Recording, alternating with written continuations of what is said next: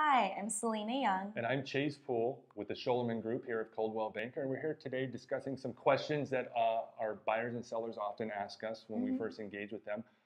And one of the questions coming up with our sellers is staging really necessary? Is it effective?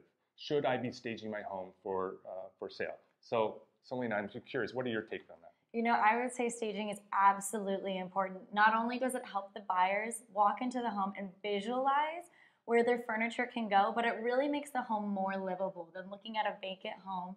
You kind of walking through, nothing's really sticking. Visualizing you living in that home makes a big difference. And Absolutely. in fact, historically, homes that have been staged sell 79% faster and 17% higher than non-staged homes. Wow. So I it know. sells more quickly and typically for a higher price. Absolutely. So I would Sounds like a definitely no-brainer. suggest staging your Okay. home.